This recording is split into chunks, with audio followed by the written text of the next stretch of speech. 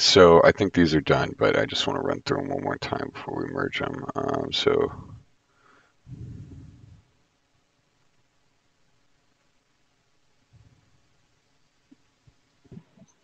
Hey, I was having network issues earlier. Sorry about that. Hey, yeah, no worries. Okay. So anything to say on these, or I think they were ready to go, right? Saving and loading, transfer learning, because there was a few more things that we had to change. So, a second, so.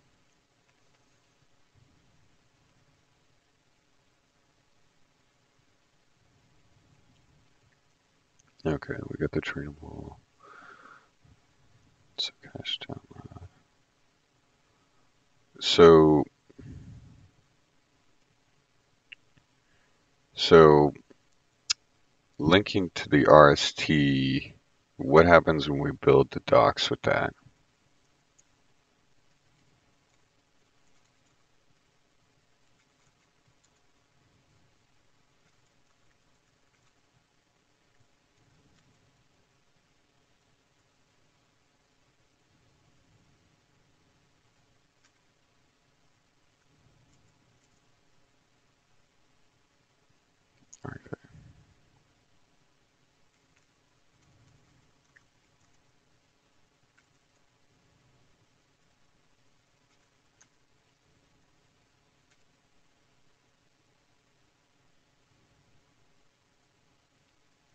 Um, okay. Wait, so did you test these links? These, um, Yeah, they work on docs. they do? Okay, great. Um, okay.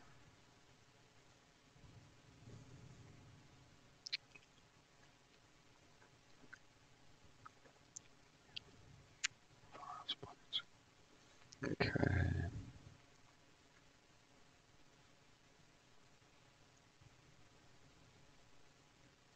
All right. Okay, great. Okay, so we removed the double section there. All right. And then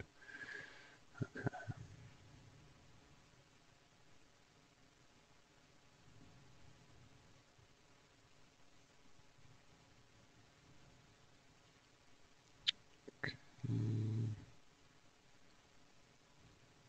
saving and loading. Great.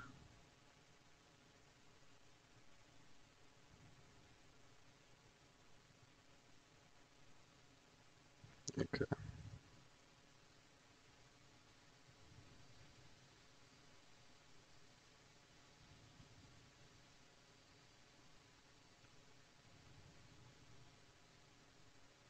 And let's see, that looks good.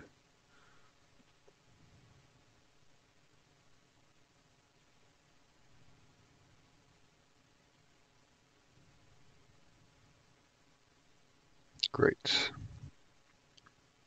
All right. So did we? All right. So we don't need this comment. Do we need this commented line here? Let's see. I think we can take that out, right? Okay. Let's take that out, and then we'll be good. Yeah, we don't need it. Okay. So let's merge these guys. So and some West stacking, saving loading models, and then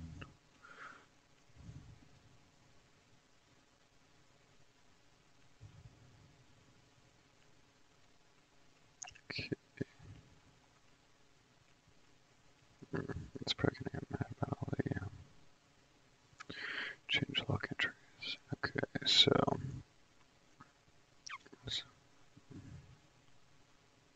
this is.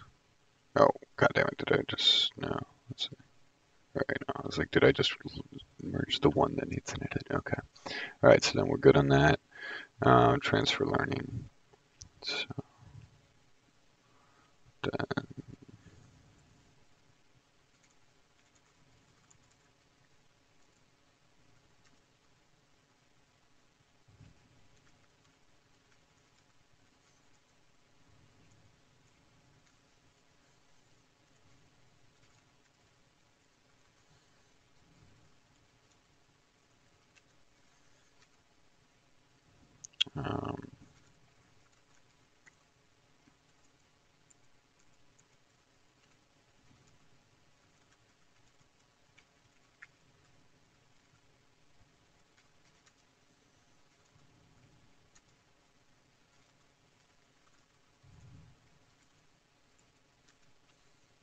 All right, let's try this again.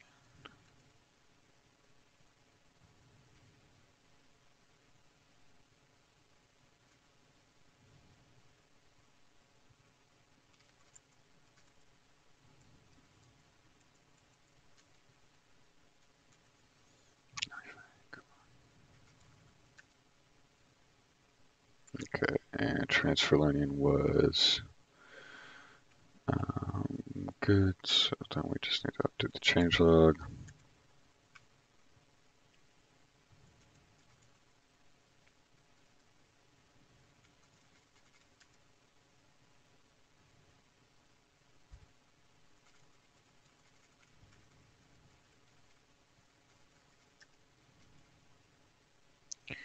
Add iPad widgets. Okay, great.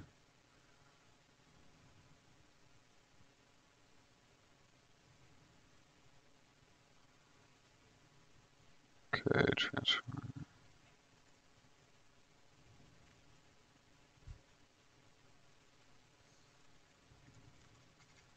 Okay, so these were.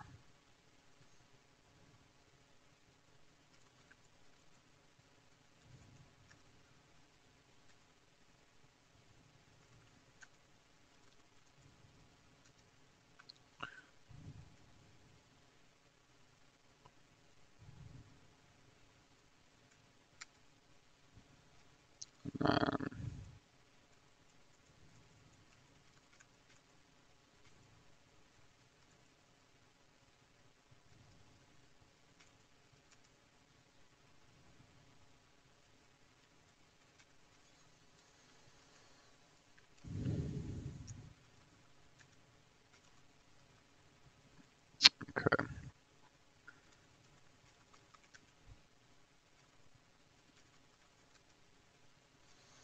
Okay, iPad widgets, timeout. What was it that was requiring the timeout to be long on this? Was it the downloading the dataset? It was the transfer learning models that were taking long in Oh, the test book. okay. And how long did they take?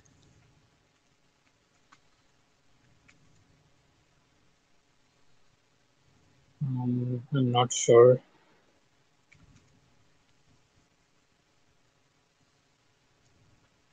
Oh my God, that is driving me completely insane. Which is stupid.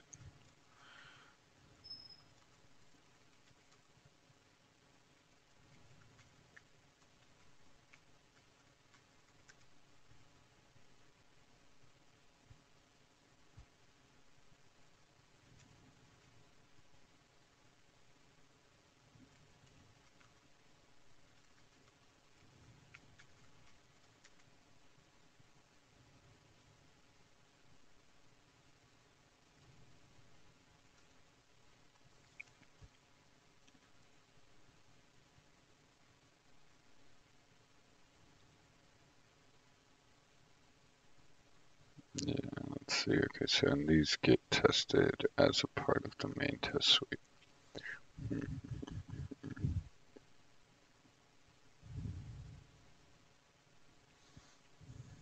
Okay, well, we'll let it run and we'll find out how long it takes.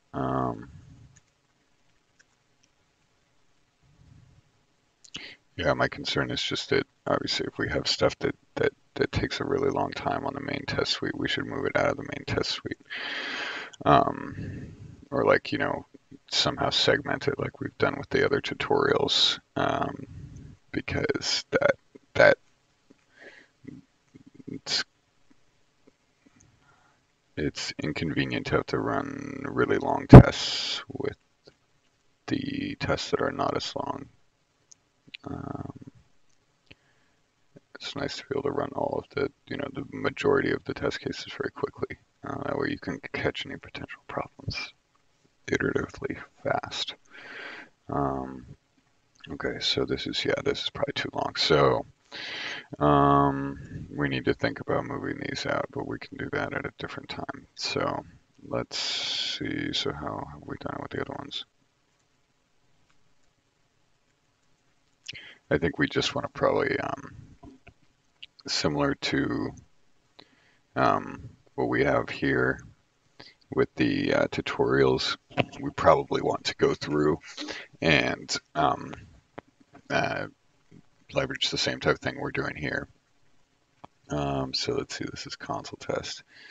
Um, I don't know, something like what we're doing with tutorials, because those, if they're going to be, if it's going to be long running like this, um, uh, then it would be nice to not have it um, be run as default with the rest of the main test suite. So something like how this run console test works. Okay.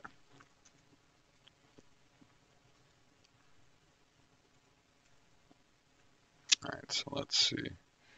We'll just make a note of that.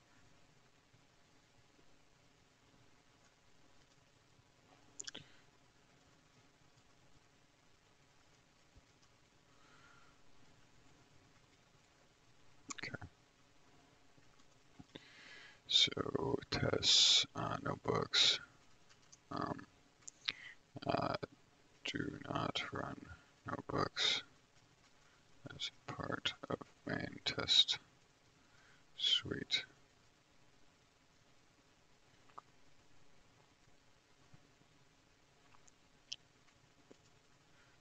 Let's them be run similar to console test, where uh,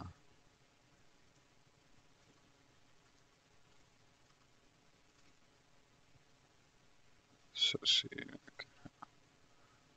flows testing.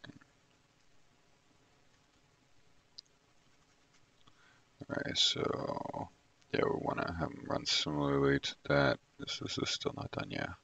Um, quick test case iteration is important for a main test suite.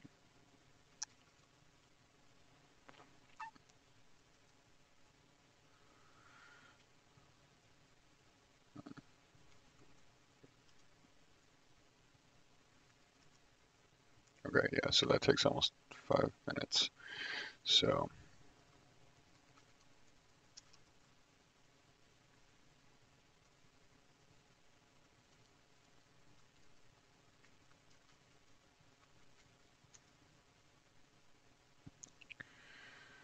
okay. Um, Other than that, though, let's see. Let's get this merged.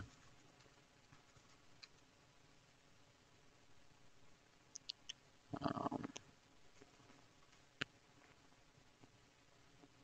and was this the one? No, okay, so then there was one where we had, what was it? The other one, where did that go? Okay, so there's something on this and some by stacking, wasn't there? Or was it the transfer learning we needed to tweak? Okay, we needed to remove a comment at the end of one of them. There we go, and that was in some of us, in some by stacking. Okay. Okay. So let's merge this guy. Let's remove the comment and merge the last guy.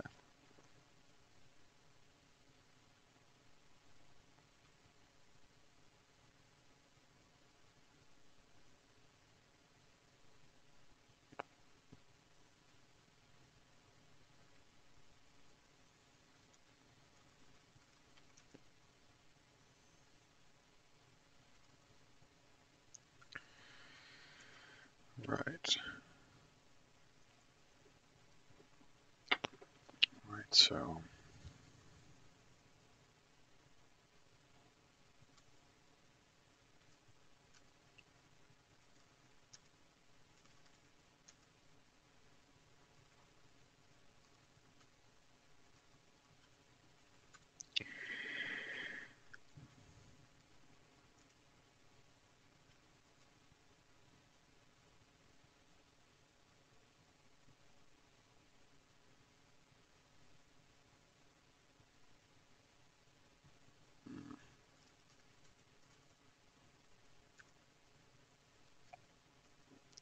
All right, should these be in a different order here? Let's see, saving and loading models, transfer learning.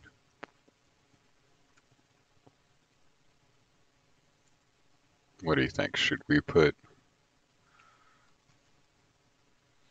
is this a reasonable order here? So moving between models, model performance.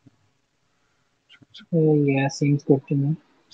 Was this the order that it was in? Let's see, there was, because this is U3. So, all right, so now it should be in the U order that you had, okay. So,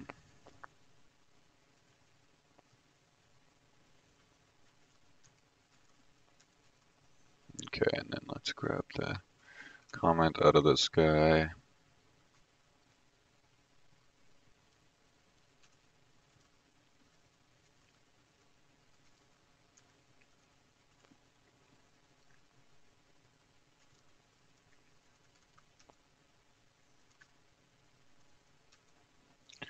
And it looks like we are good. Okay. All right, so yeah, so that main test suite, we definitely want to split that out there. Or, somehow separate those. We could put them all under their a similar CI job. Um,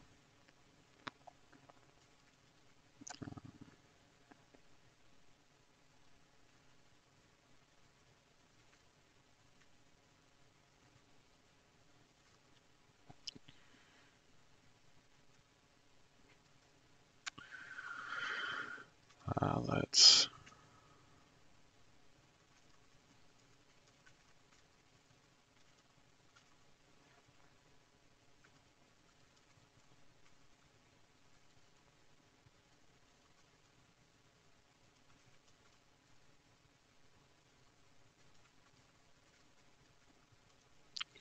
all right, I think that might, I think putting them all under one CI job might actually keep things going faster.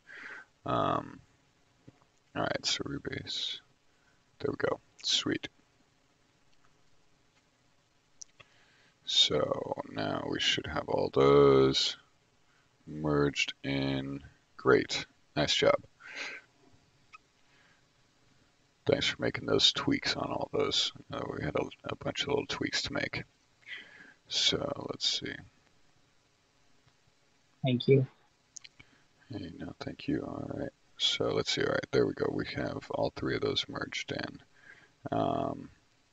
Let's see. Okay.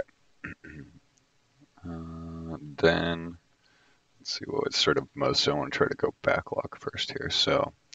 Um, so okay, how is this commit message formatting thing going? Have we touched this Yes, in a while? actually, yes, we talked like we would implement two out of five of the enhancement Okay. issues, and I've done that. The coverage also went up by 2%, but then we never looked back. It's Okay. been a while.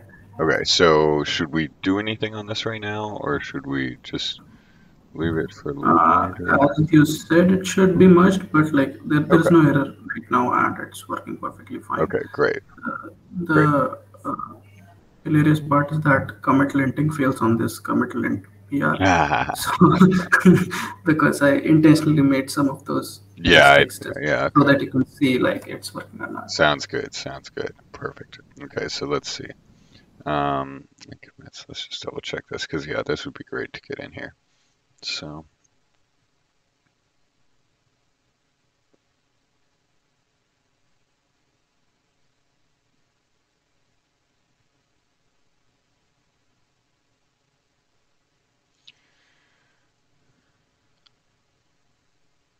So isn't this the same as the map function? Or no, this is every function in the list on the same parameter. I see. Yes, yes, actually it forms a pipe. Yeah. Okay, let's see. Uh,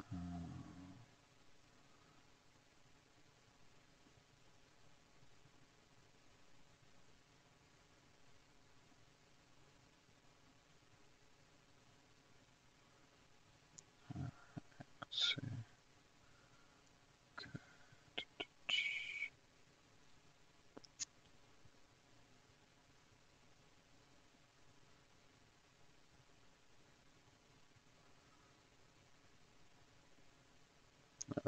let's merge this in.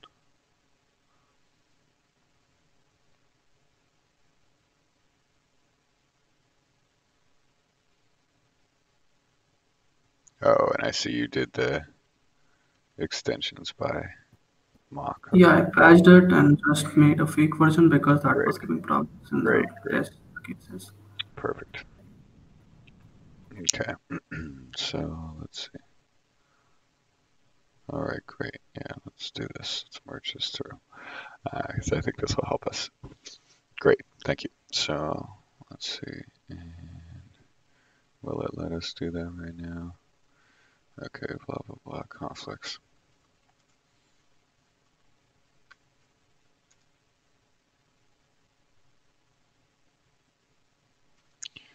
Now I wonder what will happen if it's run on master. Let's see.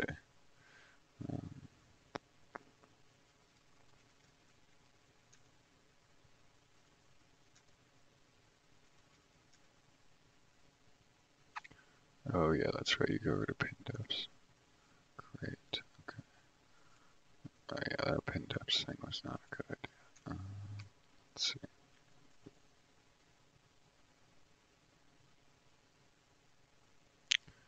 So what happened here? I just rebased it like an hour ago. How it could Oh yeah. have issues? I don't know. Let's see. It looks like you didn't push it, maybe. Maybe right. I don't know. Yeah, that's okay. We'll take it out in a minute. If you push it and it's good, then we can just do it. So, the log time stuff. Should we take a look at that or? Yes, that was waiting on test doc strings, and now test doc strings are No, we working, got so that. All it right, should great, work as well. sweet. Log time.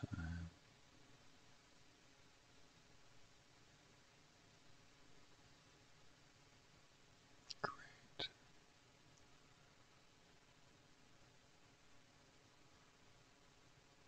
Okay, sweet. Perfect.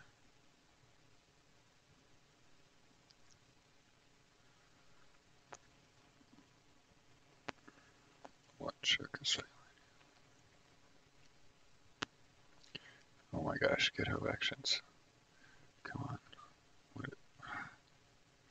It's the world's tiniest scroll bar. All right. There we go. So, TensorFlow. All right. Let's see. I think we're good then.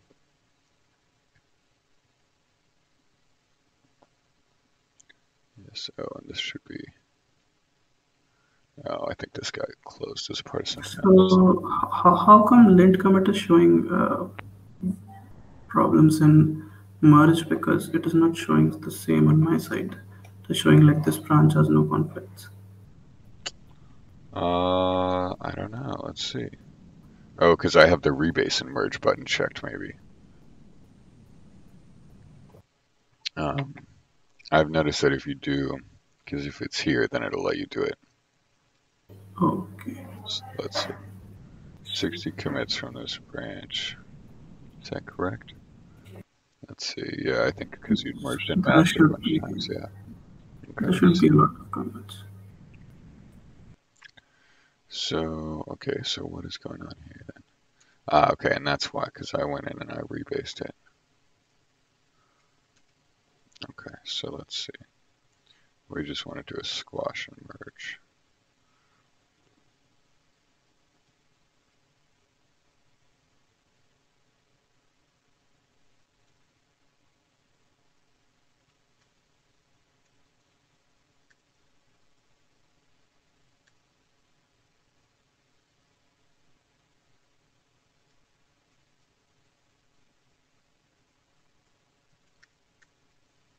Okay, so, and was there an issue for this? Yes, there is 1040. All right, great.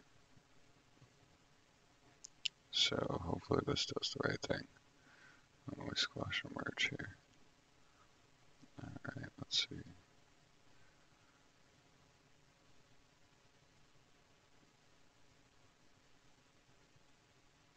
Great. Did do the right thing. All right. Sweet. Okay, and then log time. Did we just merge this or not? Let's see.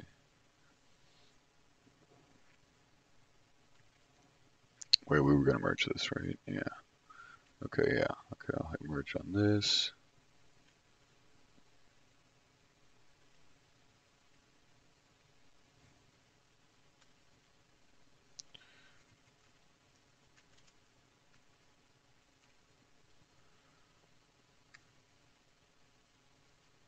Wasn't there an issue for this? Let's see, fixes. Yes, 1088.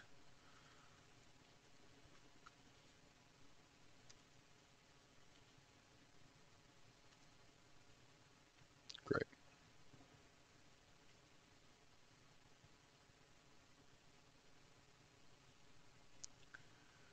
Okay.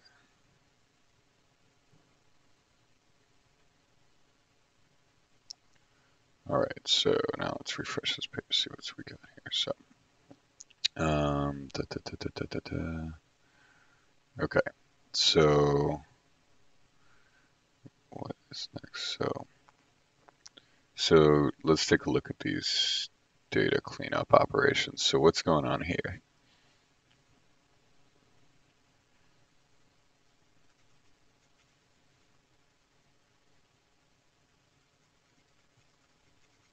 So in that file, those are actually the cleanup operations. Mm-hmm. Yep. Okay. And Your tests are also there for it. okay. All right. Let's see. So, and it looks like these depend on scikit. Yes. Okay.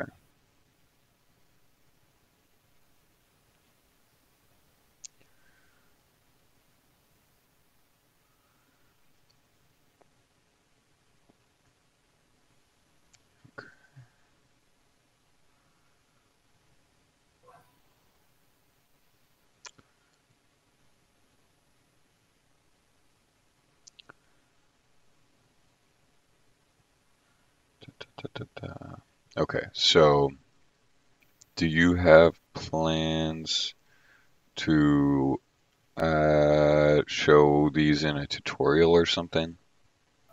Yes, we have like data sets on which I want to use. Okay, okay, great, great. Yeah. All right, okay, so let's just do, so I think I updated the scale stuff. So let's go ahead and let's see what happens here.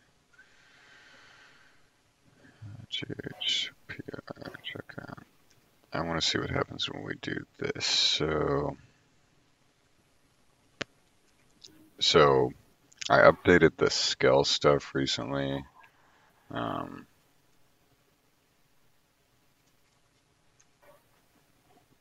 Okay.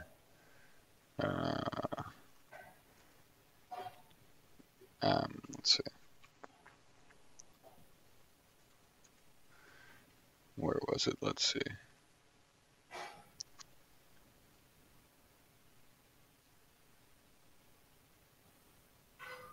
Where did that go? Maybe I didn't. I swear I did something to scale recently. Oh yeah, okay, so where's entry point? Yeah, so entry points goes in the setup config stuff. Okay. Yeah. What? Wait a minute. There should be one more change there. Scale common. There we go. Okay. So we should try to do file service dev create operations. And then this was DFML operations cleanup or data. Operations data. Okay. Yep. So data is like a new package. Great. Okay. So then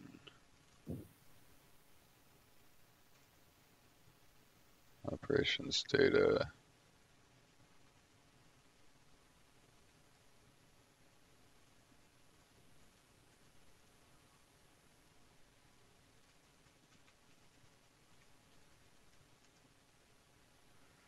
Okay, and then we want the tests.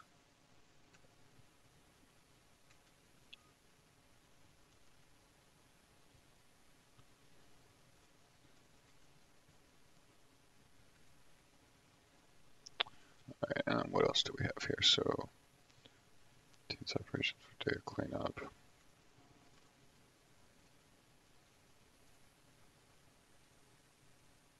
Did I move this to an RST? No, I did not. Okay, yeah, that needs to happen still too.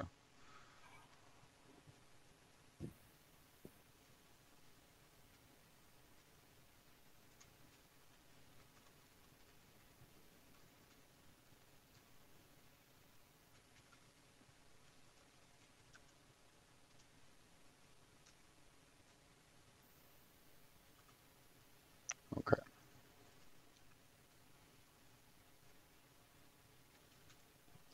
So, okay, so yeah, so got this. Okay, we'll move this over to setup. Okay, so we had the entry points.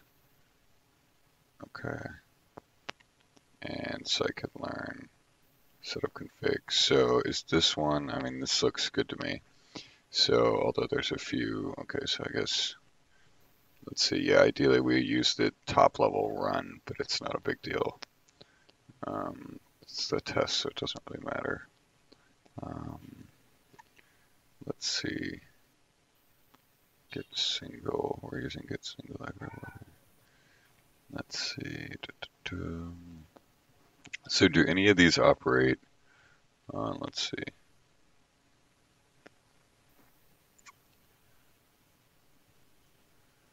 Okay, so, so none of these, let's see, categories.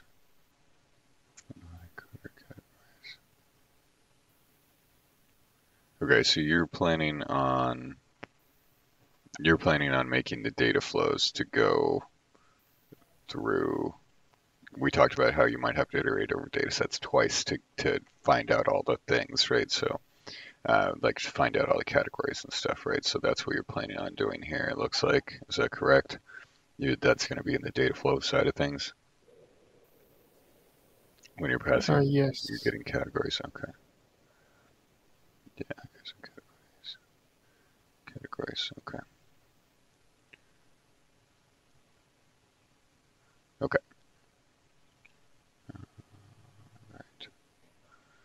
So, test operations. So Right. one thing I had to ask for these data cleanup operations is that the data which I'm expecting is in the cleanup operations is in the form of a matrix, like list of lists it is expecting.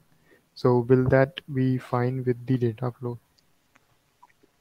I Because in mean, the I data flow, think, it flows in the form of records, right? Like yeah, records. I mean, I think that this is, yeah, I think that this is sort of why it's important to have the use cases along with it, right? To make sure that you implement them in a way that makes sense. I mean, you can always go tweak them, but Yeah. yeah, I mean, let's see. So, because you're just going to end up changing them right away if that is the case. So, input data, some computer inputs data. Let's see. So can't we like handle matrix data like Gluon TS does? Can you say that again? Like Gluon TS handles matrix data in dictionary format. In dictionary format? Yes. I mean, So that might fit in with our records yeah, I structure. don't think I'm not able to visualize what you're talking about here, but I mean, that sounds fun. I mean, converting things to a dictionary is fine. I think, yeah, that's pretty much what we are doing, right? Like most other places, is we usually are putting things into that features dictionary. So, Yeah. Yeah. I don't know. I mean, yeah, everything being a list definitely does not seem like it seems like you're going to need another layer of indirection there.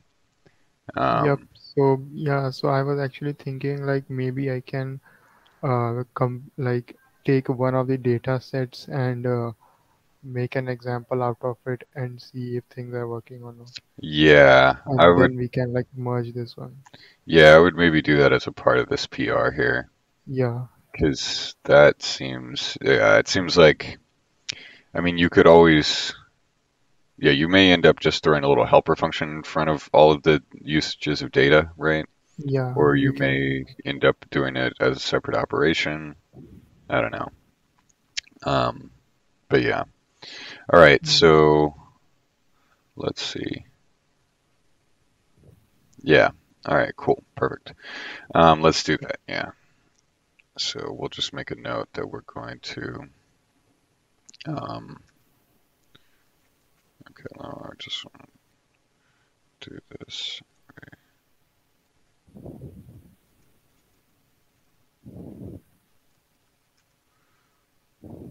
Okay, so what happened? Modified new file. Okay. Okay, I see what happened here. Okay, so the version should be gone.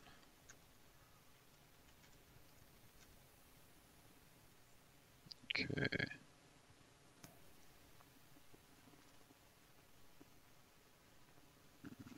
I'm just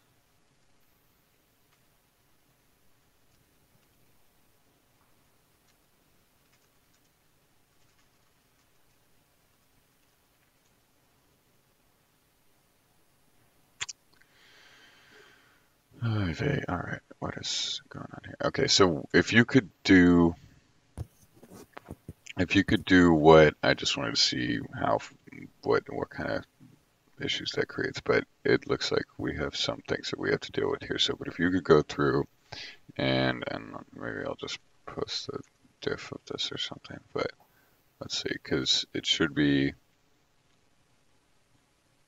we want to, if this is going to be a separate package, then Yeah. we want to, let's do the recreation from Skell again, because I think that it's Skell, the Skell stuff has changed since the last time. Um, how do I get out of this? Reset. So let's just do that, and then let's include an example. So, okay, so 1149.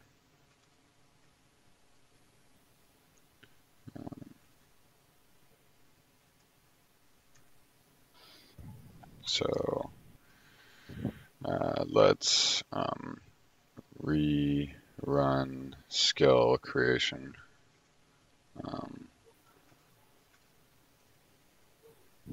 Or package creation.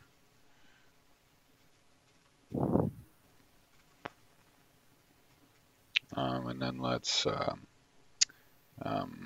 include an example with one of these,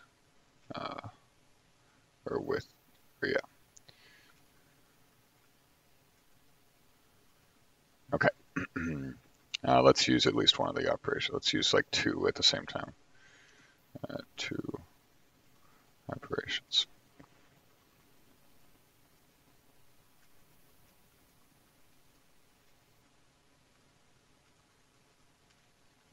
Great. Okay. Anything else on that one?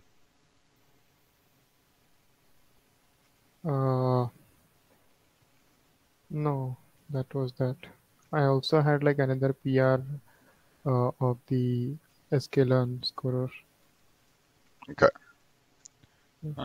Okay, yeah, that's right. And I think we have to change the base branch on that. All right.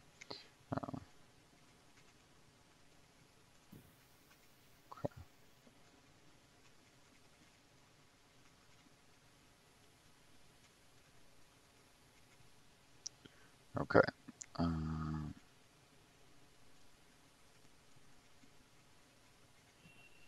Okay.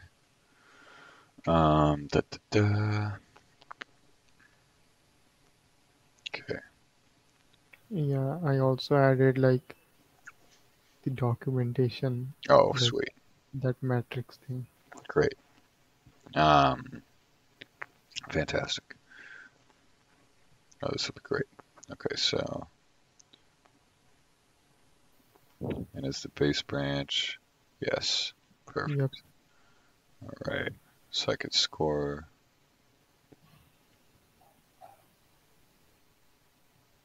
Accuracy context score.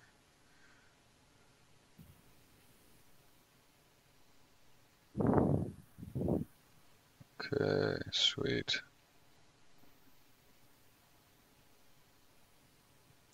Custom config for scores where when running to. Yeah, like this looks familiar. Okay, let's see. Yep, you have already like reviewed it previously. Okay, yeah, this looks this looks familiar. Okay, so yeah, we were doing this whole thing. Property to remove. Okay. Okay, great. All right, sweet.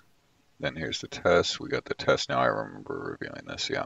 Okay. Yep, you pulled from the test. Yeah. Sweet. No way. Okay, and this is all done. Awesome. All right. Well, this is fantastic. Okay, so then, yeah, we don't need a changelog really, I think, because we already said that we're adding accuracy stuff in the changelog since last release. So, let's see. So lint on docs is failing. What's up with that? None type has no attribute split. Okay. All right. So, okay, so that's an issue then. Let's see, and this is probably going to trigger anywhere Scikit is loaded. Yeah. Yeah. So it looks like one of these guys does not have a doc string. Okay, so in 102. 102. Yeah, okay, so basically it looks like one of these things does not have a doc string, which is weird.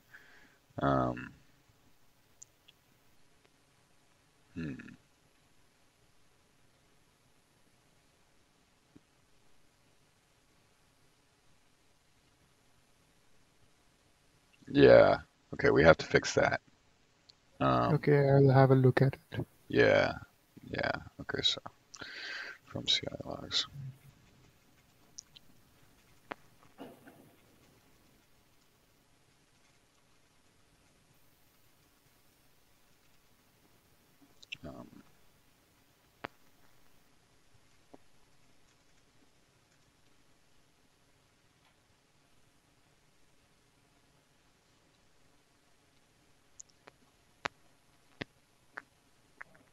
Yeah, let's post this. I have the record of it.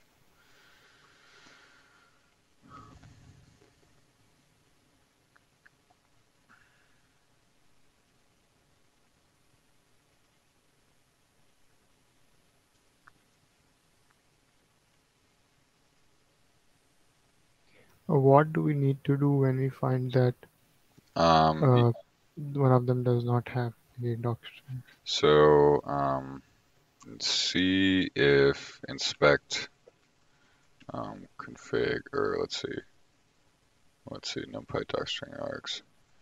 Let's see, so, all right, so see if, I would say, okay, so check if make config inspect works. In this case, we don't, or we wouldn't have to, or let's see. Okay, so let me think about this a little more. So we created the properties, then we create the data class, and that way, while we're doing that, I think there's some, oh, because we could then remove the missing ones. Alright, so what is make config inspect? Where is that? So if we were to look at make config inspect, does it have a similar pattern? Okay, inspect params, great. Okay. Did we just change this? Was there a bug in this a long time? Okay, now there was that thing with the numpy, and why is this?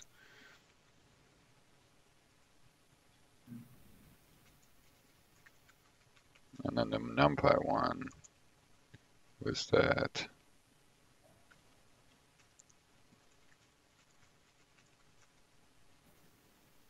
Didn't we just have, or am I not on that PR? Yeah, I'm not on that PR. Okay, because we had a change to make config numpy, didn't we? Somewhere. No, I thought we did. I thought we had a change to make config numpy to do something with that properties. Maybe not. Oh yeah, we didn't do it because then we just pulled out the numpy docstring args. Okay, so okay, because yeah, if it doesn't have a docstring, why does it not have a docstring? So one of these scores does not have a docstring.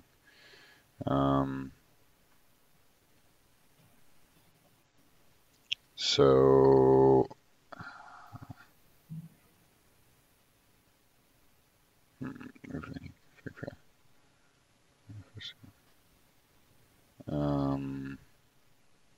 could you use, so the thing is like, okay, yeah, if we can use make config inspect, then we can skip this. I think there should be a way to, let's see. Okay, no, they don't have the type hints on them. So, yeah, okay, in this case, let's see, I wonder how many trigger an error. Well, scikit error.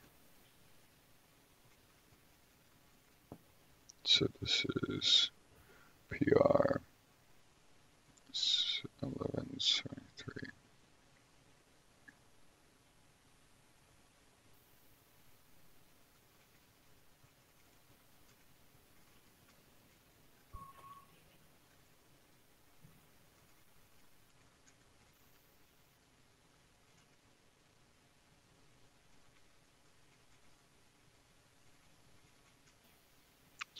All right.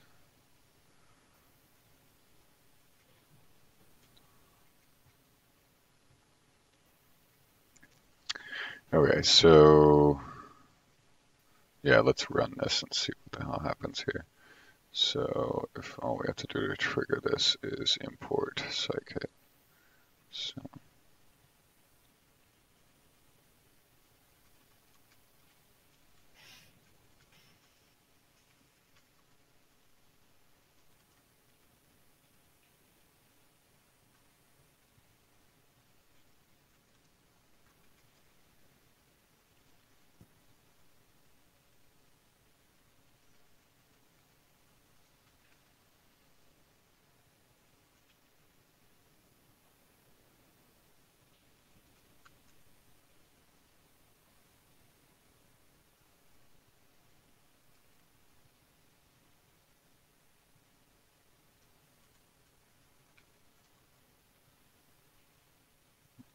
let's see what happens here. So we'll import it and we'll see blow up. Right? Wait, what the hell? Oh, double quotes.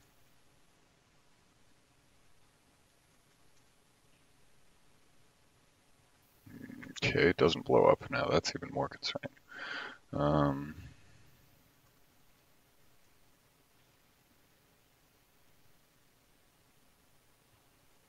And this would be in scikit scores.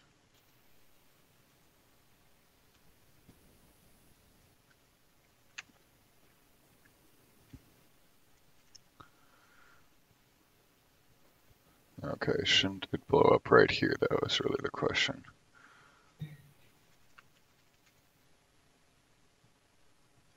Yes. Okay. So somehow the CI says that there's no docstring for a certain model. Okay, docstring args for lying in docstring. So somebody theoretically does not have a docstring.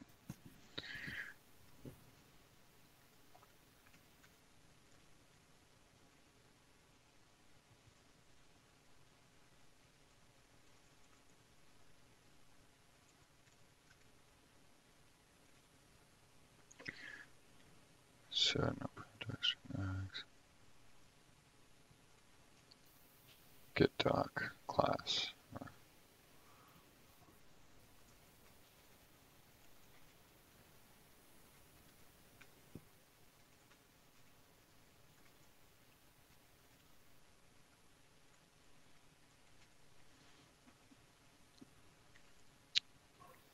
Well, they all have a docstring over here, so that is odd. So something in the... Oh, why are you coming through twice? Let's see. No, okay, these are just different. Okay, it's fine.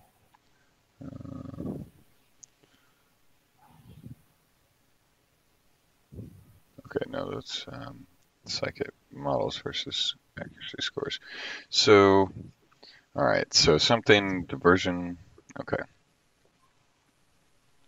So when we run it against the CI, it claims that there's no docstring for one of those classes. So that's odd. Okay. Okay.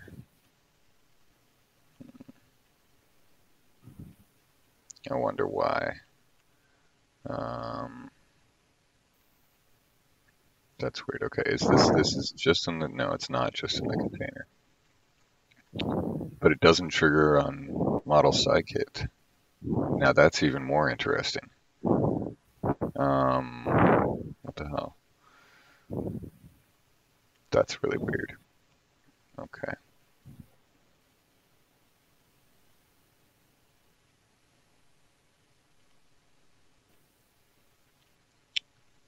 So, okay, and great. So the scores are being tested, which means that they're all loading fine. So something more interesting is wrong. So what's the difference here? So basically it's failing on the main ones. So docs, container, and test. So there's something happening with the way scikit is being installed. Is that correct? Yeah, something. Oh, it's probably because of the Dalforpy stuff. I wonder if that wraps the... Aha. I wonder if this is what's going on. If the Dalforpy stuff messes with the doc strings of the scikit accuracy stuff. So,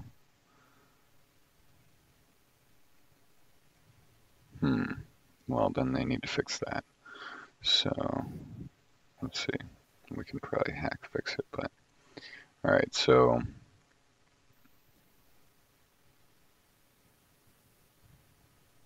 let's see.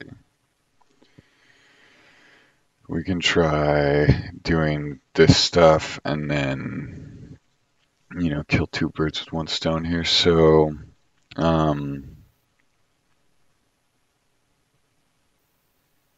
config numpy. Make numpy docstring errors. All right, yeah, my guess is that the Dalforpy stuff is screwing it up.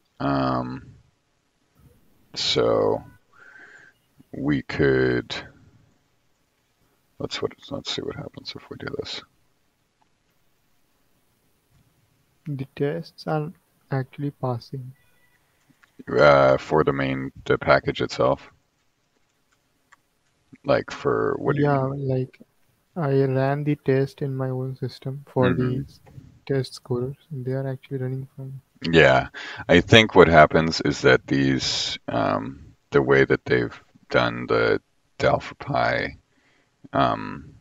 patching, because if you do, let's see, I mean, we can check it out, but so if you do functools wraps, I don't know if it preserves the doc string and stuff like that. So the different ways to decorate functions, um, they don't preserve doc strings and things like that. And I think that's probably what's going on. We should probably keep that in mind too as we wrap stuff, because this is how you end up losing information. Um, so, for example, or let's see. Uh, well, okay. Mm, let's do this first and then. Okay, so if we do,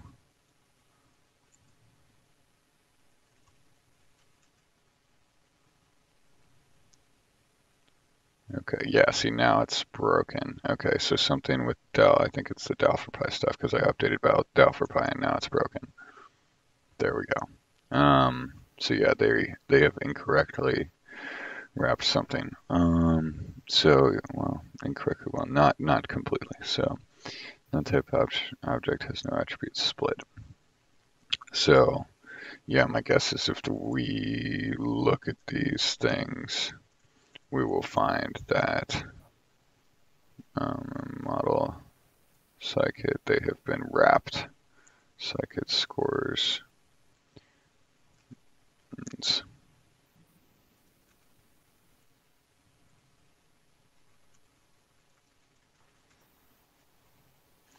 So yeah, we'll probably find that this has been wrapped.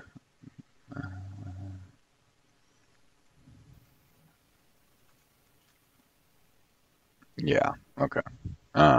Indeed, it has been wrapped. So,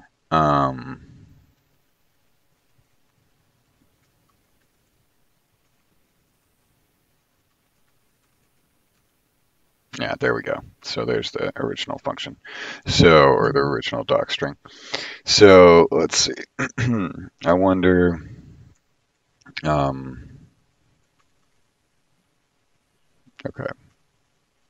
So we can just add a quick fix for this, because then we need to go report this somehow.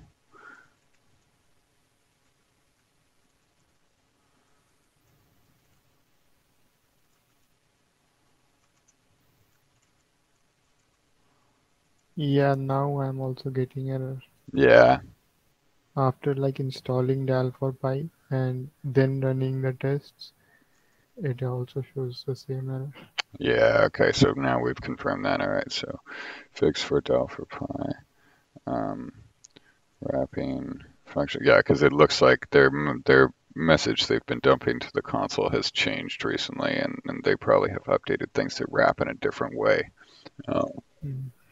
So fix for wrapping, not preserving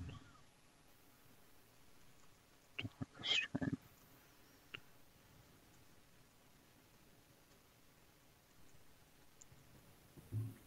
Okay, this happens when a decorator is used to.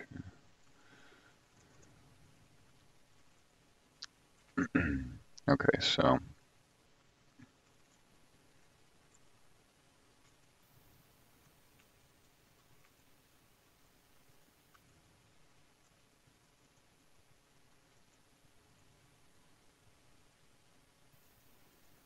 where's DalForPy?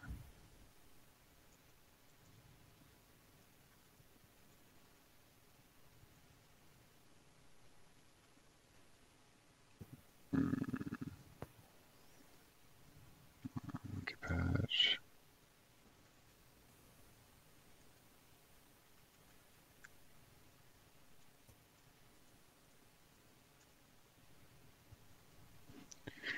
Let's see if they are indeed doing what I think what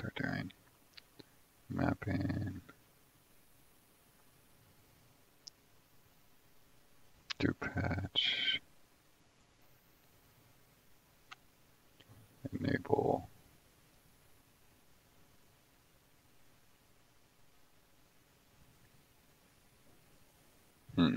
Let's see. Well, they're just straight up replacing it, it looks like, with a different function. Interesting. And I wonder, let's see. Let's take a look at that.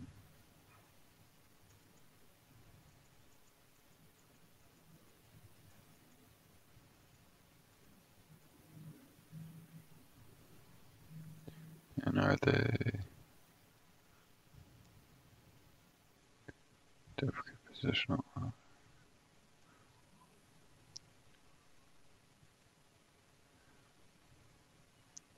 Yeah, maybe.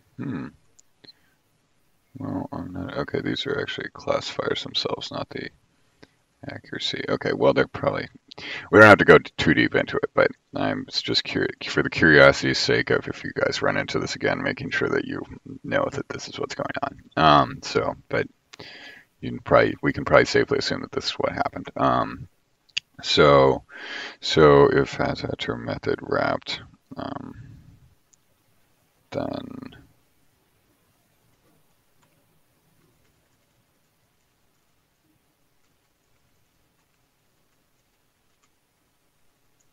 it's gonna.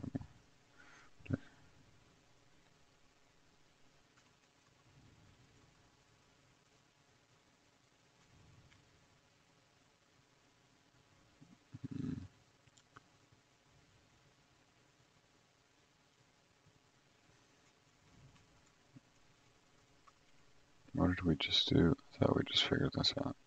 Wrapped. Did I spell wrapped wrong? So if has after method wrapped. Okay, so maybe it's only in the text.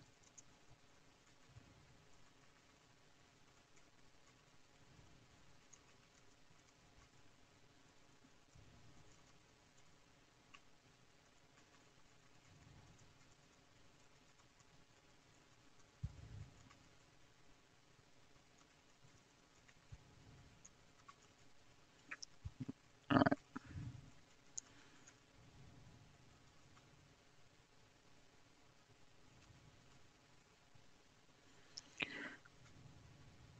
What the hell? All right, if has after method text and wrapped in method text.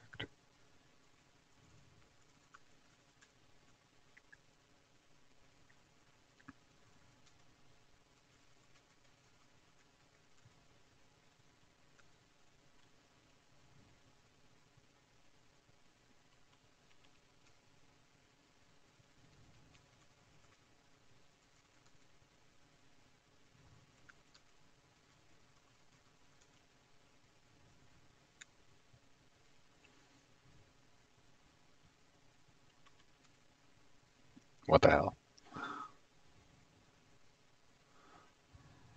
Well, let's just print.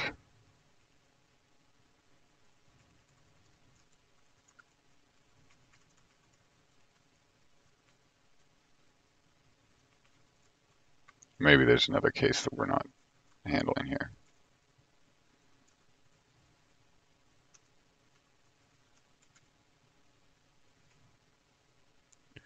Okay, not wrapped. Yeah, okay, all of a sudden we've got this del thing. Wow, they really made this more difficult. Okay, so not wrapped. Man, this did not have to be this hard. Okay, what do we got here?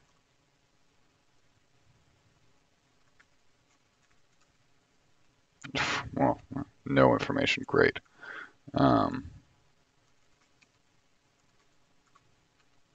Okay, so where are we here? So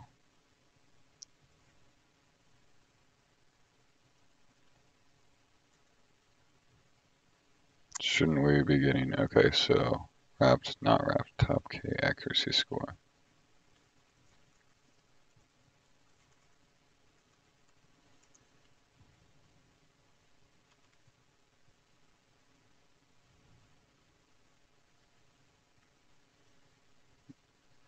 So what have you done to this poor top K accuracy score dal for pi?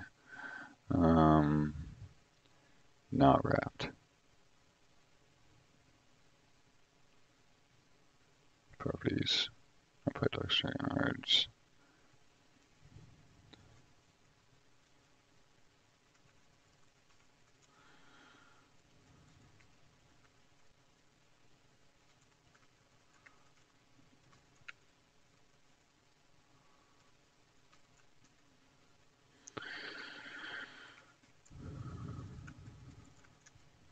So, okay, so it says it's coming right from scikit. I think we need to make changes in the model part, right? Well, Because scorer parts, is there like problem with scorer part? well, yeah, I mean, this is so we're in the scores, right? And we're trying to grab the docstring from the score, right?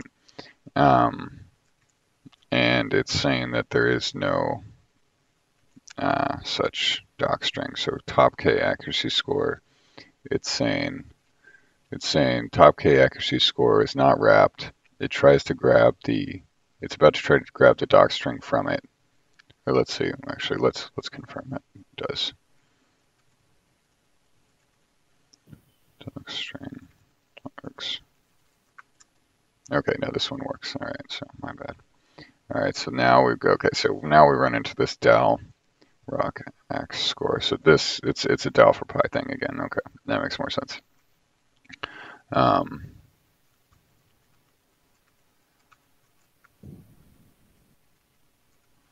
Okay, so because yeah, so we're going through this.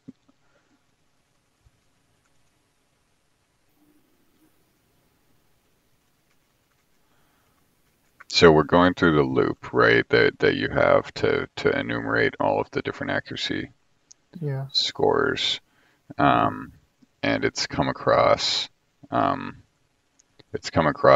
you know, one of them that has been patched by dal for pi, and this rock. Let's see, what is this? Rock X score. And dal for pi has changed this into this one that's present in its own library. So dal for pi, Yes. it looks like it has put it here, and they have not. Let's see. Where's rock? So, okay, dal rock. Okay, and they don't have a docstring on it. So they replaced it and they didn't preserve the docstring. Thanks, guys. All right. So let's see. What should we do here? So let's maybe. Okay, if I continue, I want to just break out of this loop. Okay. Wow. Scikit-learn. Okay. What do we do here? So this thing, ultimately, we really need this to. Okay, I wonder if we can do this. So we can do it at this level, and we can say, so this is the original, you know, scikit-learn metrics ranking RockX score as multi-class RockX score. So ideally, what they would do is they would just, you know, I think that something like this works. If we just say, you know, if you take a function and you say, okay, the docstring equals the docstring of this other function. Now that hopefully will solve the problem. But we'll see here. So, okay, so that top K. Okay, so now we got this rock. Okay, parameter not a docstring max FPR. Okay, so well, okay, so now we were able to successfully get the doc string attached. But it looks like they have added another parameter to the doc string. What is this max FPR here? So parameter not in doc string.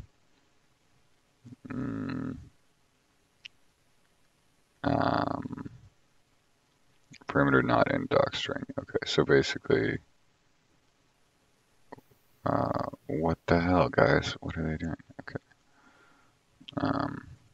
We can create like an alternate mapping, you know, if there's some of these things that you know, that only exist.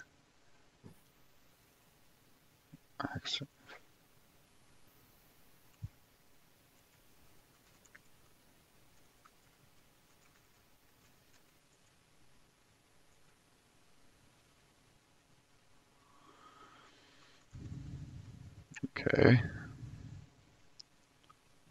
Why are you adding different things? Tell us what they mean. Oh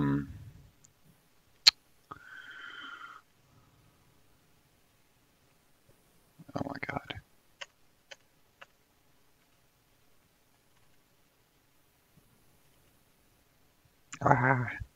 Okay, so where's GitHub?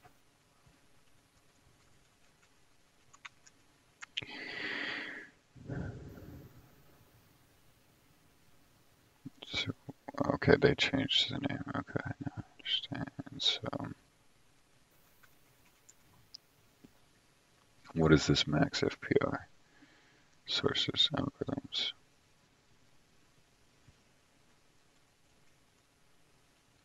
Parameters max FPR and multiclass are not supported. Then why are they here and why do they exist? Okay. So I guess the question is this rock score, does this max FPR exist here? Because, okay, max FPR. So it does exist, and it does exist in the doc string, and it does exist. It exists in the doc string, and it exists in the arguments. So parameter not in doc string.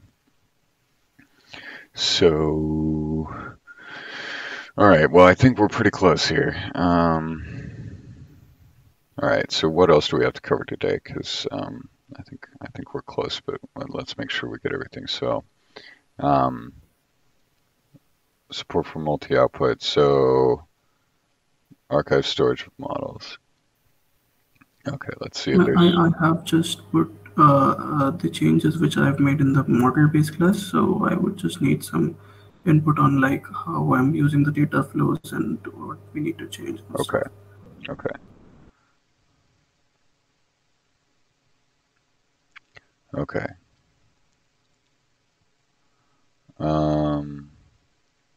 Let's see.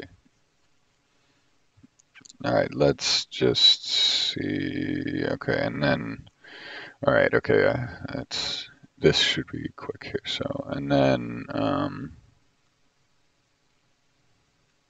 so the use case and stuff from multi-output. Okay, so there's a lot to review here. Okay, oh no, it's because you've added a use case. That's why there's so many more lines. Okay. Yeah. I also made some changes to the structure we discussed. I'm not doing the entry point thing anymore. I wanted to fix that as well. Okay. Okay, it looks like we've got it's okay, it's in progress. Okay, features. Second multi-output. Okay.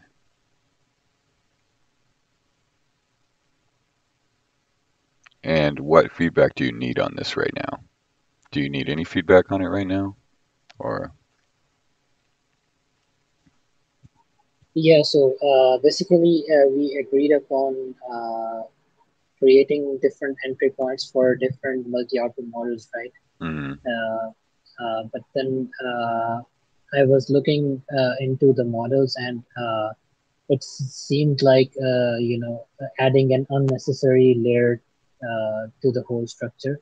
Mm-hmm. So I decided to go with just using the wrappers for either case for regression or classification. Yeah. And this way, we are able to support all the models for uh, multi-output, and you don't have to, worry about if a specific entry point supports multi-output or not. And there are different types of multi-output, like binary and multi-labels and all that. You don't have to Great. care about that. We just pass that on to the multi-output Great. wrapper, and it does the work. Great. Okay, so let's make sure. Let's see. I think that my comment here then is let's make sure that we've tested those different modes within the main scikit test suite. So let's just make sure that we test multi-output for each model if we say that it wraps each model. And let's test the various different modes as well, where appropriate. So does that sound good? Yeah, I also wanted you to just, take a rough look at scikit base. Mm-hmm. You don't have to review it in detail, but just like if I'm on the right track. Yeah, I mean, from what I see here, let's see. So Because like we discussed 2 weeks ago, I'm not having a separate class for multi-output. We're yeah, I doing think it that in the greatly same simplifies it. Yeah. like. Yeah, predict data, feature self-dot predictions. And self-dot predictions is just set to, yeah, single value. Otherwise it's set to multiple. Okay, great. That looks good.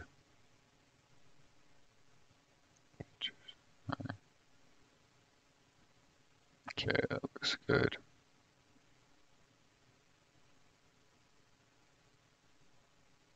Yeah, it looks good to me. Let's see. Other than that, there's the scorer thing that I have to figure out for multi-output. I figured it out for before the rebase, and now I'm just taking the mean of all the prediction accuracies of predictions through the scorer. Uh, but I'm not sure about that. Okay. That's the right way, and we have Are you in the another PR example for the or? scorer as well. Yeah, I would say, I mean, Another this PR. seems like the type of thing where we might want to get these scikit scores merged first. Because Yeah. yeah, just having MSE for everything is not it's not the best. So we definitely want to make sure that we have different options here so that you can preserve, some of the stuff that you might have been intending to do, right? So because then switching everything to a different mode of accuracy assessment is definitely gonna be different, right? So all right, so I think this all looks good to me. Let's see, target D-type, parent config, predict D-type. Okay. Yes.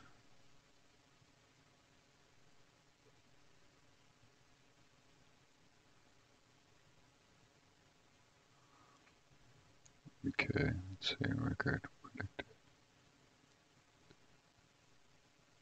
So this looks like you're not setting all of the predictions though. So it looks like. Actually, the target here is an array, Okay. and I changed it in the records Oh, you to changed it? support to support an array. Hmm. Uh,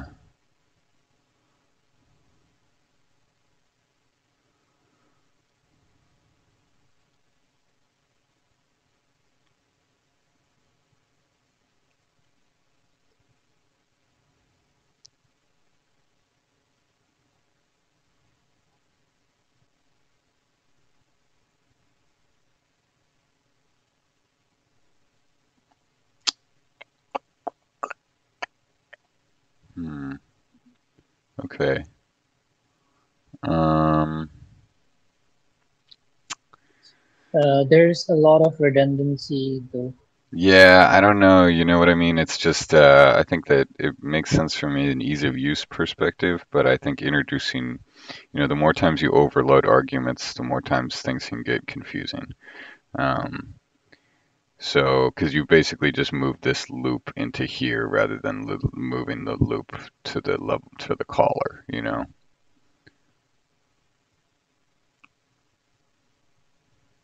Yeah.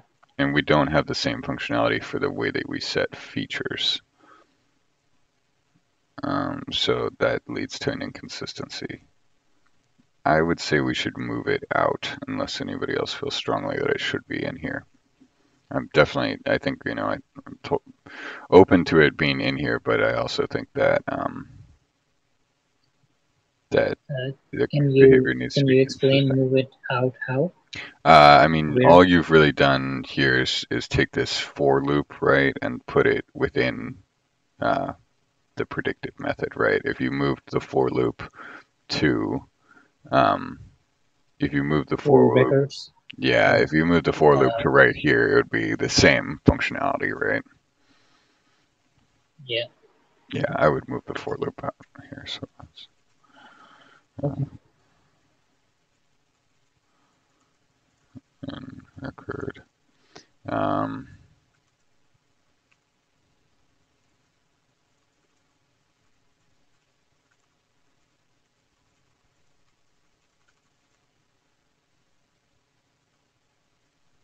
Wouldn't it make it a separate prediction in that case? I mean, yes, right? Because each feature that you predict, or each feature that you predicted on would be saved as a separate prediction, right? Because you did, so for Um, like if you pass in multiple features, so you've had, because in this case, uh, we want to pass the whole list of predictions, right? well, I mean, I guess it depends how we want this to work, but right now, if you use a model and you ask for it to make a prediction, it'll set the feature name that you want to predict in the record to, contain that value and that confidence for that prediction, right? And so if you predicted multiple things, or let's see, I mean, what you have here does the same thing, right? It goes through and it says there's multiple predictions and they're all of this value with this confidence, right? Yeah. Uh, it should be the same thing, right? Okay. It's really just moving this loop out. Um, All right. yeah. Okay. And then yeah, so then we'll wait for the scores here, and hopefully we can wrap these scores up. Um, okay. So then, okay, and then this dataflow stuff. So hopefully we can get this. Okay. So okay, yeah, we talked about how we're gonna take the yeah, we're gonna set location as a separate property. Awesome. Okay, so tempter get directory. Let's get directory. Get directory. So if we don't have a temporary directory, make a temporary directory. Okay. So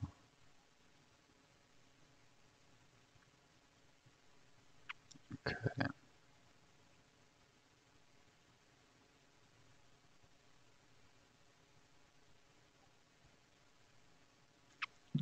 Okay, so one thing. Let's see, one thing. So create the tempter, and then okay. So let's just make sure that we delete the tempter in the event that for some reason location is no longer a file. Remove the tempter if we created it, even if location is no longer a file.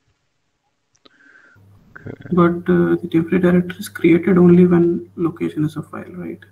But if it's not a file when we exit the usage of the model, then we won't remember to free the tempter. Okay. So just in case, because Yes. there's that possibility. So path equals location.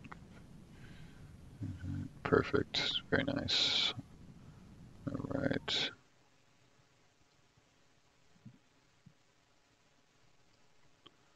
All right. Let's see. So run operation archive. Okay. So let's see. Okay. So I think let's take a look at how this works right now first. So extract.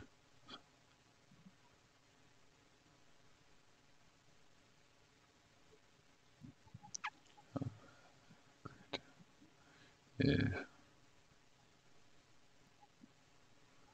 okay, and I think,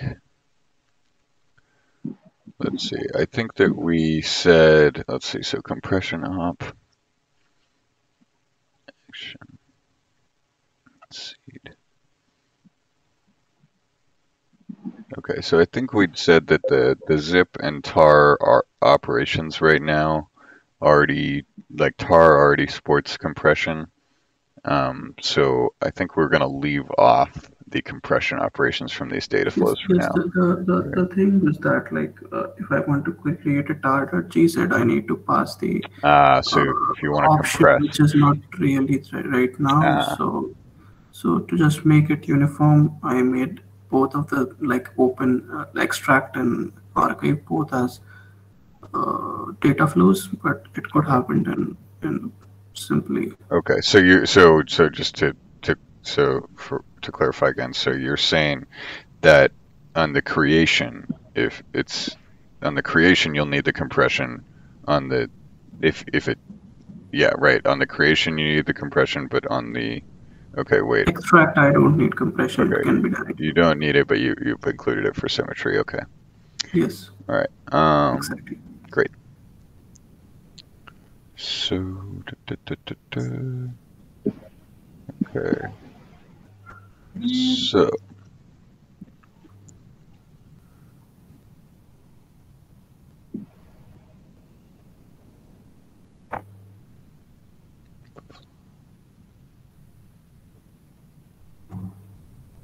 So I would think of putting it in a more concise form. Like right now, it's looking too yeah, it's pretty verbose. verbose. Yeah, let's see. So I would try to just cut the duplication somehow. Just find some way to it.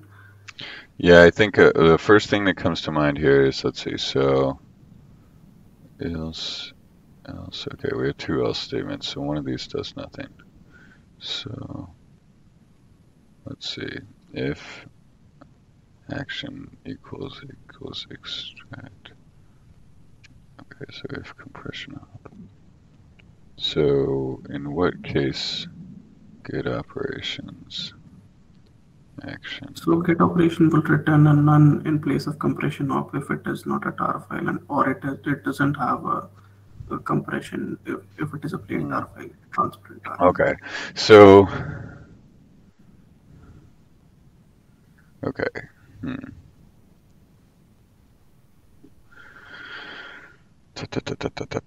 So get operations, compressions, gzip.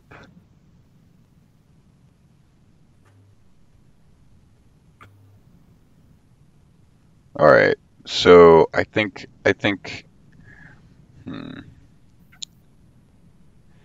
I don't think we should include the compression stuff in this because the goal. So let me just say. So the next thing that I was going to say is that I think what we should do here is have. So remember we talked about we'll have the location property and then we'll create a data flow for extraction and we'll create a data flow for archiving, right? And so that's what you've done, right? But to some extent we want to tweak it a little bit and we want to have two more properties. One that would be like, location save and location load. And those would be data flows and their default value would be none. And if their default and if they are none and location is file, then we create the data flow and we run the data flow. If they are not none, then we run the data flow and we pass the temporary directory and the location to the data flow. So does that any questions on that? No. Okay. Just like I'm picking a note of it. Okay, cool. Yeah, and that's just a slight tweak to what you have here. Okay. So yeah, so basically add two more properties, right? And data flow, data type, and default none if it is none and the location is file. So it is going to go into the model config? Yes, the model config. Yeah. So can we add like a note there so that I can just remember? Yeah. So let's do. So let's add two more properties to the model config. And we should check. So okay, so let's check for them in the same way we check for, where is this? Okay, yeah. In the same way we check for the existence of location. Location. Don't assume that a model config has a location property. Don't assume that it has save location, save, or location load. These will be of type data flow. Okay, don't assume that it has location save or location load. Be of type data flow.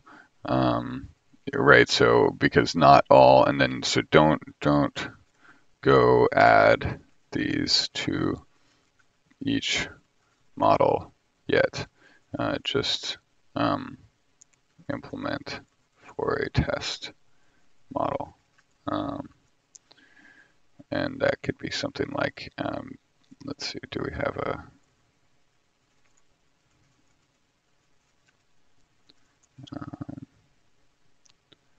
let's see, I think we could just use maybe the SLR model. Actually, let's just, for SLR model to test first. Okay, so let's add two more properties to model fig, check and make sure. So check, don't assume. Okay, so which is essentially, has adder.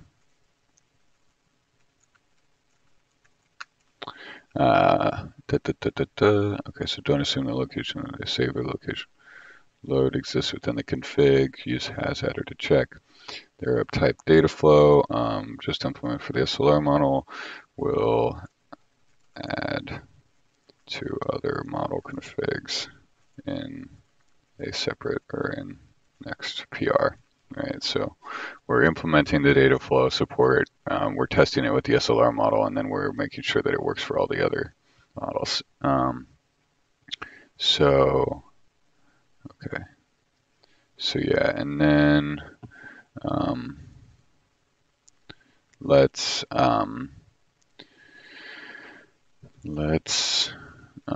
take the data flows you have. The data flows you are creating and make them static, statically defined somewhere, likely the archive, or let's see. Okay, so yeah, let's make them statically defined somewhere. Okay, so yeah, because we could just so we will statically define these data flows, and then instead of adding the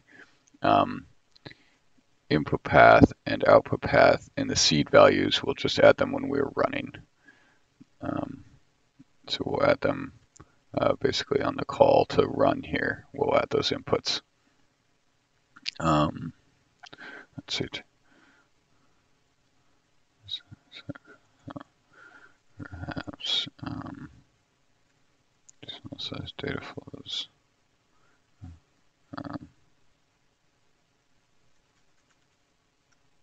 Okay. We will take the seed inputs.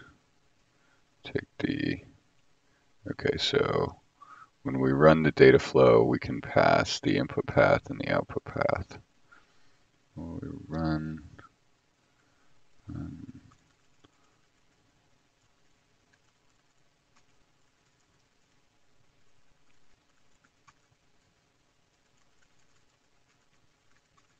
okay. Then you just pick the correct data flow, and you just pick the correct data flow and you run it. You can use the same if block to pick a static one. Let's see, so compression op. Okay, so let's see what's going on with compression op. All right, so git operations. So if compression op. All right, so you're adding, okay, so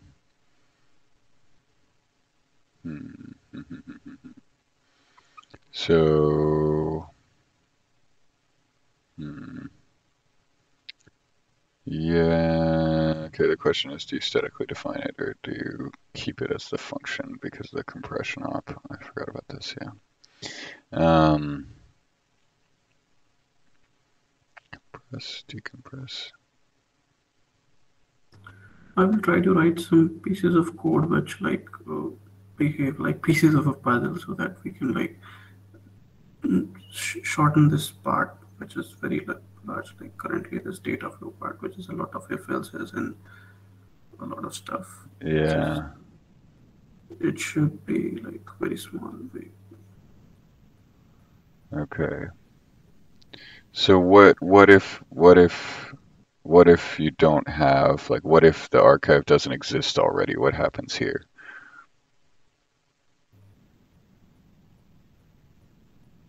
We already check if it is a file or not. So it is a file only then if we end up in this situation. So what if you wanted to, so what if you didn't, okay, so, but what if it wasn't a file? So this is the first time you're using the model, right? Then. Yes, on exit, yes, it should be like a loop. It is a loophole, like. Okay, so let's just make sure that that's supported. So,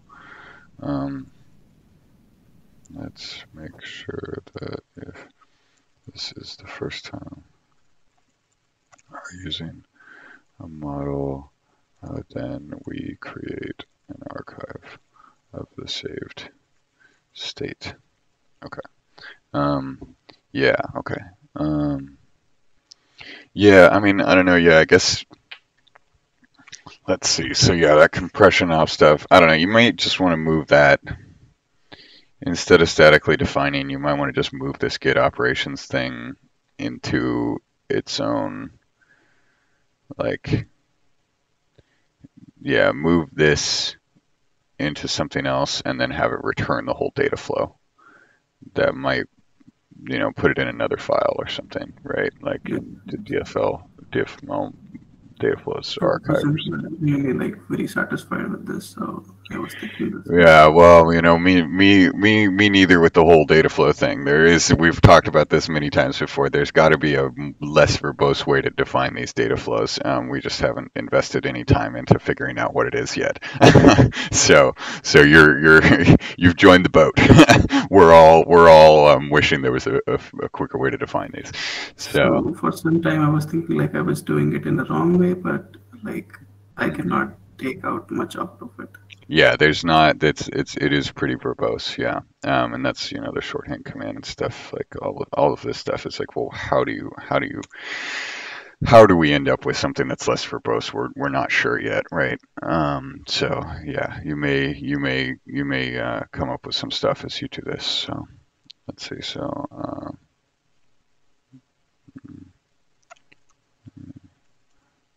yeah, you may have. Hopefully you can come up with some ideas here. All right, so let's take the data flows you're creating and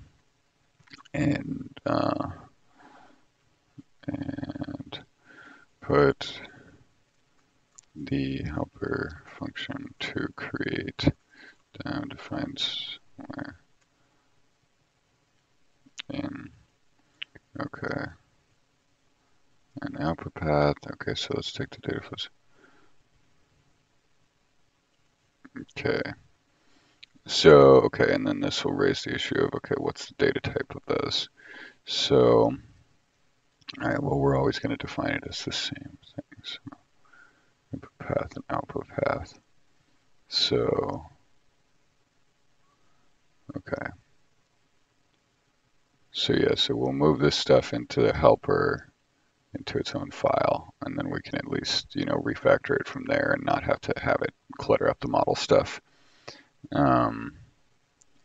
And then we'll make sure that you can do it from something that doesn't exist. So like the file doesn't exist yet. And then, okay, and then we'll do where did my comment go? Okay, there it is. And then, okay. And then, okay, we archive it, save it to the location. Okay, so, and then I think we need to make definitions for these.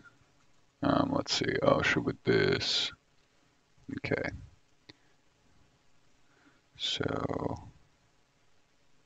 input path, output path. So I think we probably need a way to also define, this is going to be a thing. So, okay, we're going to have to think about this. Okay, so what I'm realizing is, and this is something we'll have to deal with later, but this will probably be spun off of the shorthand stuff and all of the rest of everything. So we'll probably need to have a way, this will probably need to be, the way that we run the data flow will probably need to support all of the rest of the data flow running stuff. So for example, adding extra inputs or running it in a different orchestrator or things like that. So we'll need to figure out how to sort of piggyback off of the for example, let's see.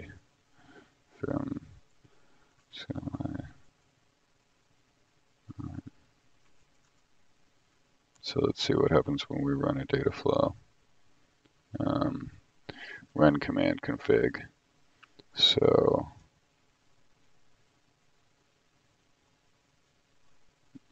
where's the one that doesn't involve sources? One record set, run single. Okay, and that's for run context. Okay, so orchestrator inputs. Yeah, we'll need to be able to configure the orchestrator. We'll need to be able to configure the inputs. Okay, we'll have to think more on this, but we'll implement the basic support for now. But I think that, sort of long term, we'll need something that's like, Maybe we'll probably, okay, this will probably be a good thing when we, okay, so when we unify, okay, perfect, okay. When we get all the config stuff unified, what we can do is we can take the run data flow command and the run data flow, or the run data flow operation. The run data flow operation could be the same as like the run single or run context from the command line, and it'll have the config, and then we can reuse the operation, we can reuse the config so that when you say location save, it can actually be the config for a, it can actually be this whole config type of thing, and it just runs the, it runs essentially the operation underneath it, using the configured operation. Okay. We'll be fine. I just wanted to think about that for a second there. Okay. So, so we need to make definitions for these. So let's just make sure let's make sure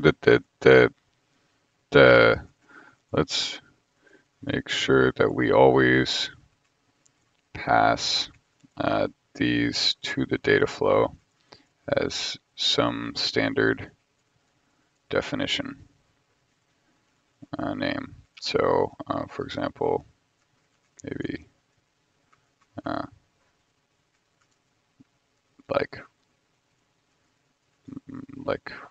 model location and model tempter or something like that. And then we'll try to make this all configurable when we get to a later stage. But we'll just, set the definition names as that, and then let's make sure that these data flows, are updated, that you update the flow to grab from, model location or model tempter, right? Does that make sense? Yes, it is clear.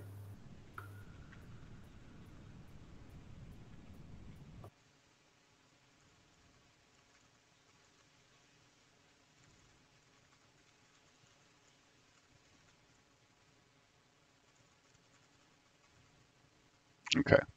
All right. I think, are we good on this? Do you have enough to chew on here? Yes. All right. Great. Cool. Okay. So we talked about that. We talked about, okay. So the one thing that's left here is still, we got this scikit stuff is being annoying. And okay. Oops. Let's see.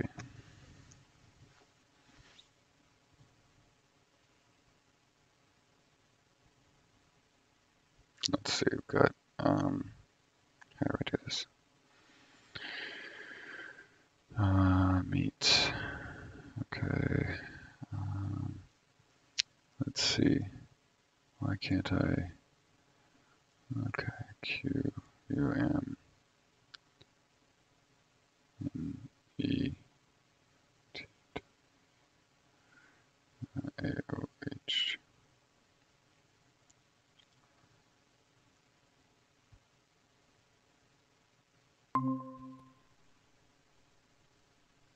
All right, how do you,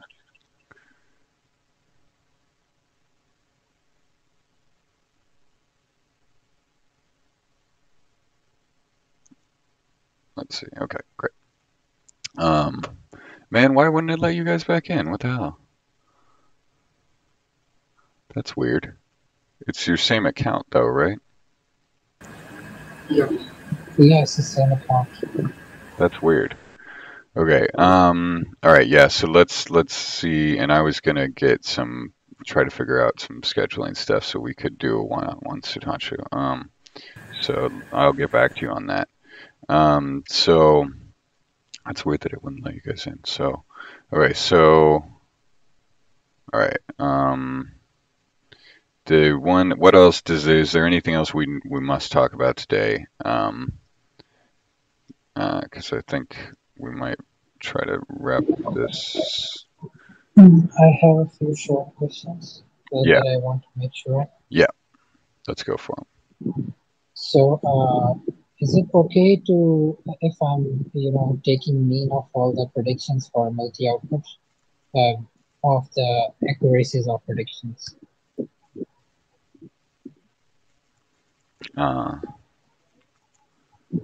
Okay, are you talking about for the confidence? Or what? Wait, for the accuracy. Oh, on multi-output. Oh. Yeah.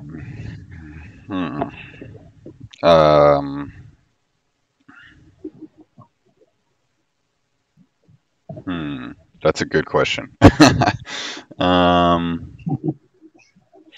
Because it was a lot simpler before we got it merged, because a multi-output has its own scorer. But now we are using our scorers, so we have to come up with something now.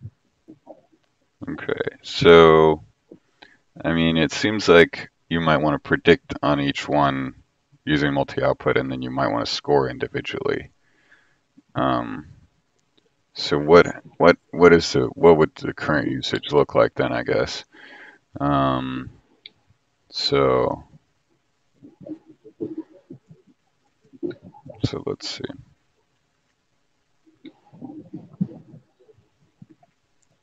So the score. Oh, wait a minute. The usage, I think, remains the same.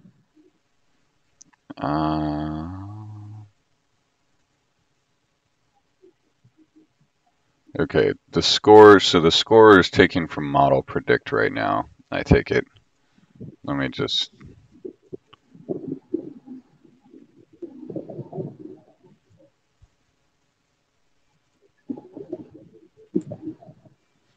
So MCTX predict. Okay, so it grabs from model predict. Okay. So, all right. So this brings up an interesting question, though. I think we may want to make the scorers take a feature to score, like the feature that they should care about. Because right now, grabbing into model predict, I mean, everything should be, if we grab into model predict and then all of a sudden model predict supports arrays of features, then yeah, okay, well then we can just change that. But it seems like, Yeah, I've adjusted that in the PR. Yeah, I'm just thinking here. All right, so what do you guys see what I'm saying? I think maybe we should, because model says predict, right? And then the scorer just is going to infer that we want to grab whatever the model was predicting, right? But I think it might make sense to have the scorer take a config where it says, the feature that you wanted to do the score of. And then in this case, we would say, feature equals salary, or like, score something, right? The feature that we wanted to care about is salary, and then this score knows about that, right? And then we, because they're also going to grab into the model. Yeah. I was thinking maybe Hashim can write his own scorer with the config. With for multi-output specifically? Yeah.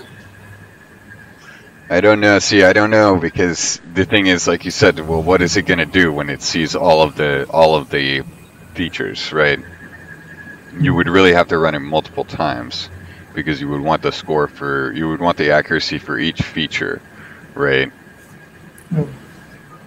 And in that case, then you have to implement custom logic within each scorer in the event that the model that you grab into has a list of predictions rather than a single prediction. So it probably makes more sense to just have the scorer have, in the config, declare what feature, or like what predicted value you want it to score. Does that make sense, or does anybody think that doesn't make sense? So you mean case of yeah, you have calling times. I can't hear you. You're breaking up. Can you hear me now? Yeah. Does that mean that for the multi-output use case, we will essentially be calling the scorer multiple times for each of our targets? Yeah, I believe so. I think so. So because this example on the front page becomes so, and I don't know, maybe this is where it's like, okay. But usually, what you really want is a single number telling you how your model is performing. Yeah, but yeah, so that's true. Although, so okay, so if you had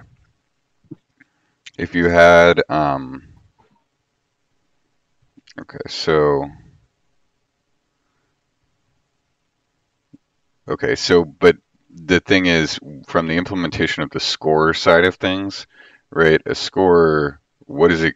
What is the scorer going to do if it sees multiple um, predictions, right? So in here, you would say, so what does this classification accuracy do essentially? If it, I mean, I guess it would iterate over. So the thing is, it would have to iterate over self.parent.config. Or it would have to iterate over Yeah, the I implemented predictions. that in the pull request I opened. Oh, yo, that's what that was. Okay, so, oh, You can just run the notebook maybe, or should I share the screen? yeah. Well, I think I have to run. I have to run now. I'm butting into my next meeting time here. So, um, I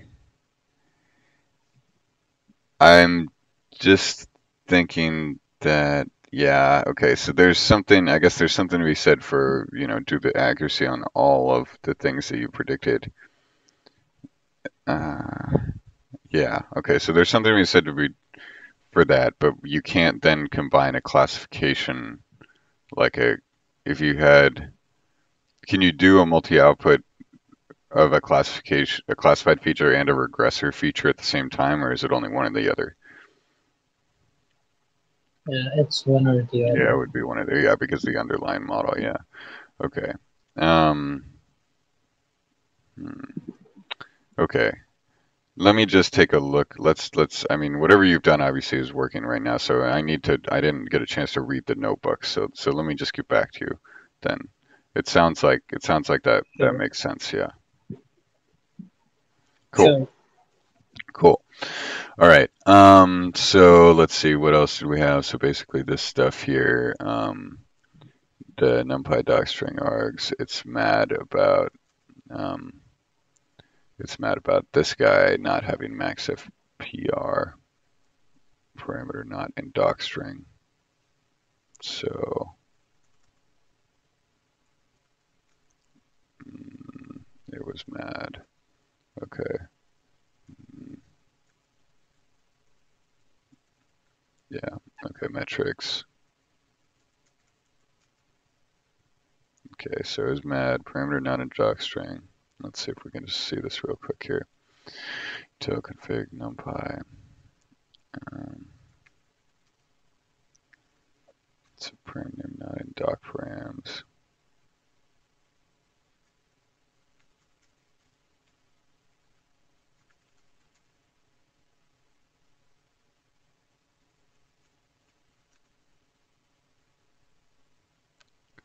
Not wrapped.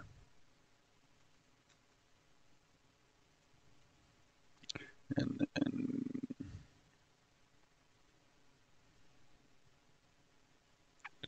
yeah. Multi-class Y true. Y true.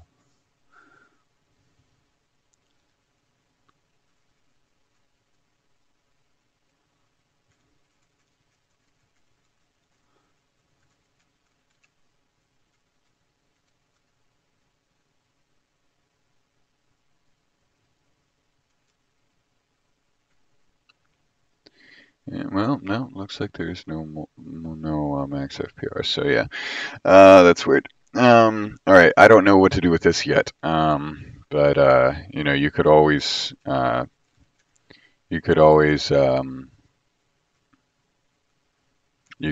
throw a try block on it or something. So let's see. I would say yeah. So there's this NumPy 1, and then you could say yeah. I don't know what to do with these right now. I would say if you can try to grab, I would say install the DAL stuff. See if you can get it with it patched. See if you can grab. See if you can. See if you can somehow create the parameters based off of the real scikit version of things, and you know, if not, don't spend a ton of time on this, but we'll see. We'll just see what happens. Okay. Yep, I'll take a look. Great. All right. Thanks, everyone. Have a good one. Bye. Bye. Bye.